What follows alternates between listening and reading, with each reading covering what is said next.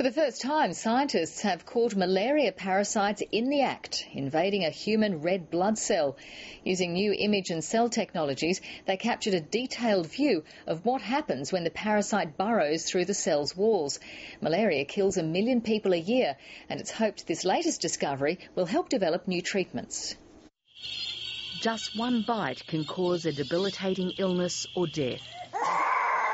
Preventative medicines are beyond the reach of many, and even then are unable to provide full protection, and the search is still on for a vaccine.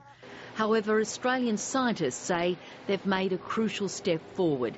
They're now able to see how malaria parasites invade red blood cells. It's like putting on a pair of glasses for the first time and seeing things in detail that you've never seen before. It's very exciting for us. Thanks to the only super-resolution microscope in the southern hemisphere, scientists are able to capture in detail the malaria parasite at work.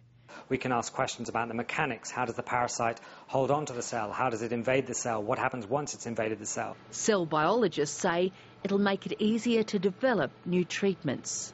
We now have a reliable platform where we can screen the effects of, say, new drugs against malaria or the elusive vaccine if we're able to test antibody responses to malaria.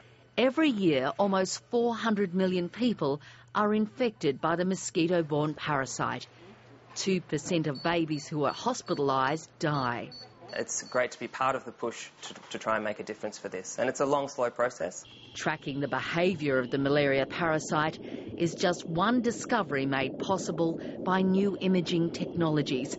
Bacteria and viruses causing infectious diseases are now also under the super-resolution microscope. Philippa MacDonald, ABC News.